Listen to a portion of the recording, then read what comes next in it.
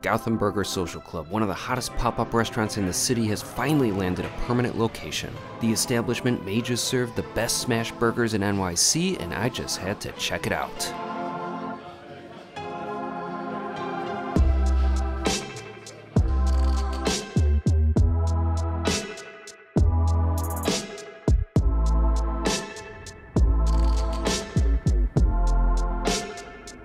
A very cold, gray, and dismal winter day here in New York City. Right now I'm along the Hudson River just freezing my absolute ass off, but thankfully earlier in the day I had a fantastic lunch at one of the city's hottest new burger restaurants.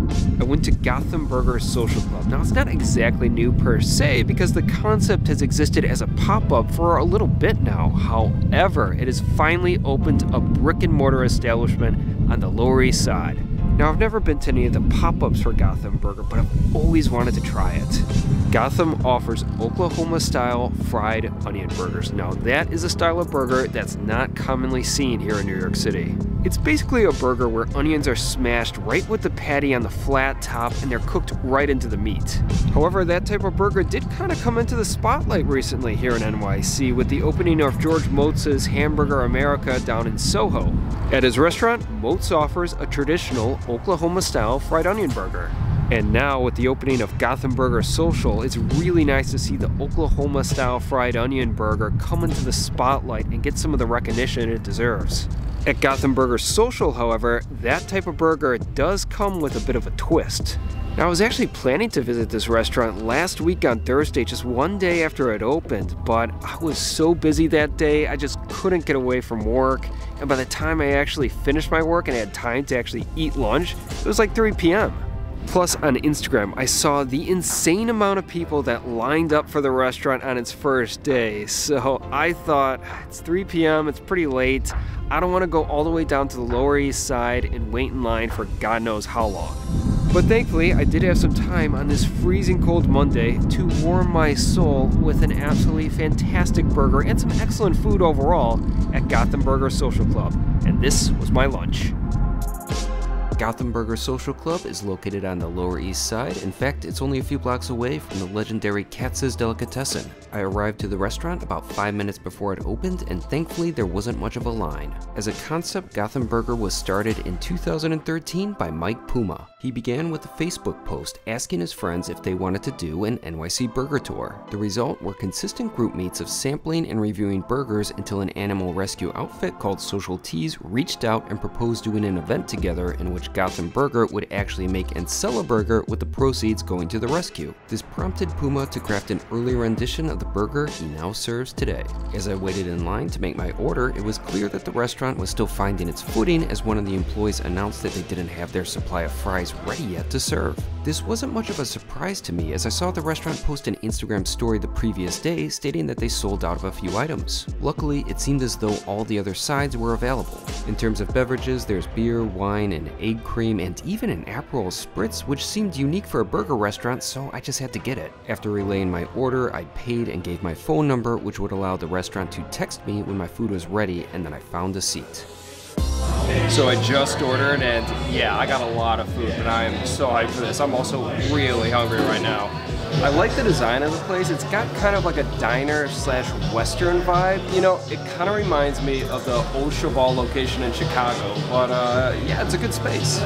The Soho-based interior design studio Hyphen & Company is responsible for the look of the restaurant, and I thought they did a great job.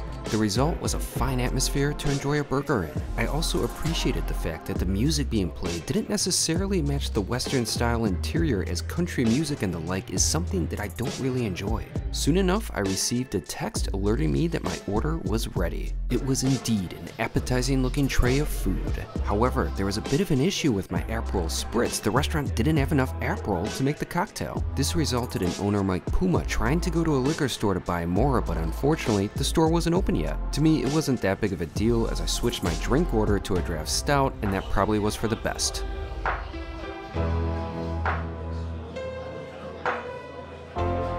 The beer was wonderful. It had great flavor, a nice body, and perfectly complemented my burger.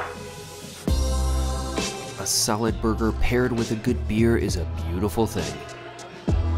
This is a really solid beer, really hits the spot, and while I'm kind of bummed that I didn't get to try an Aperol Spritz with a burger, I mean, it is just such a bizarre pairing that I had to have it. A beer is certainly a much more logical pairing, and this beer pairs very well with my burger.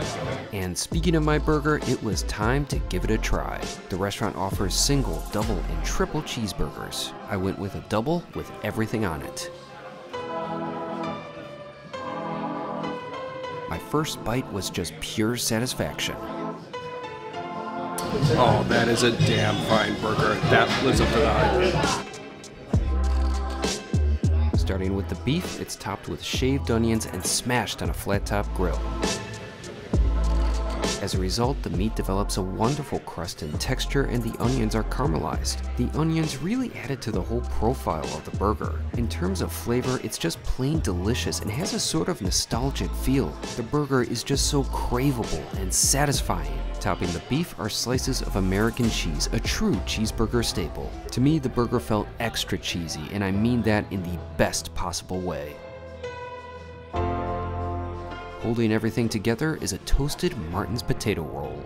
Now the beef, cheese, and onions certainly made for a satisfying classic Oklahoma-style fried onion burger, but Gotham goes their own way with regards to the toppings. There's pickled jalapenos for spice, along with the restaurant's own special bread and butter style pickles. Next, the sandwich is finished with a few different sauces. There's ketchup and mustard and a special house-made burger sauce. Overall, the toppings went great on the burger, but honestly, I felt that I might have enjoyed this sandwich even more without some of them. While the toppings were tasty, they were almost a distraction from the best flavors of the burger, mainly the meat, cheese, and onions. Plus, ketchup is just not my favorite condiment to begin with. Still, the burger was just plain awesome, but I think next time I'll have them hold the ketchup and mustard. For a side dish, I would have gone with the fries, but since they weren't available yet for the day, I chose the onion rings instead.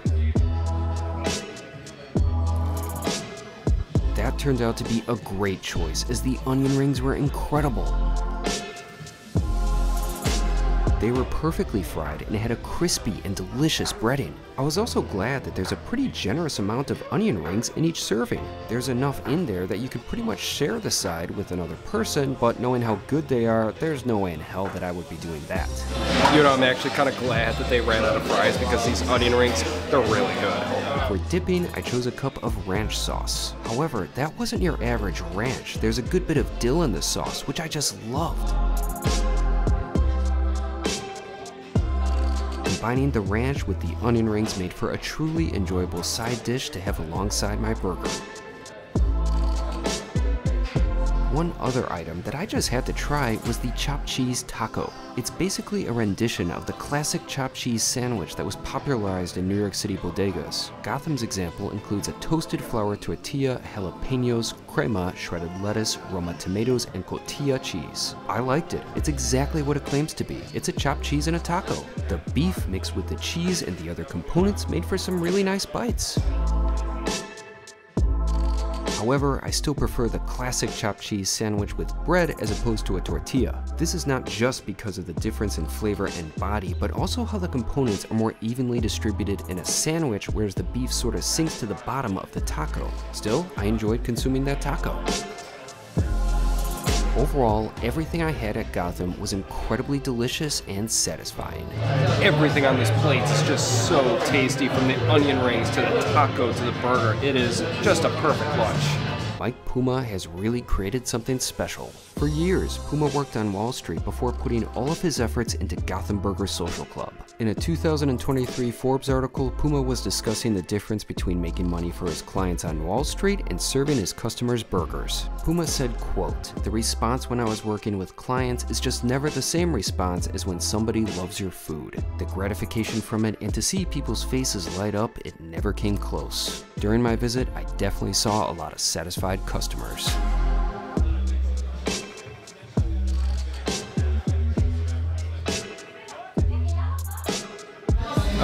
That was one fine lunch. That certainly hit the spot. I am full, although there is no desserts here, which is a shame though, but I'm gonna go get coffee and walk off this excellent meal. My bill totaled to $37.01, but I did give a modest tip, which equated to about 44 bucks. It wasn't exactly a cheap burger lunch, but it was a pretty damn good one. So that was one fantastic and satisfying lunch. I really enjoyed it. That burger was delicious, but every item of food that I had was fantastic. Especially those onion rings. My God, were they good. I mean, it really was a happy accident that they didn't have any fries available because I really enjoyed those onion rings.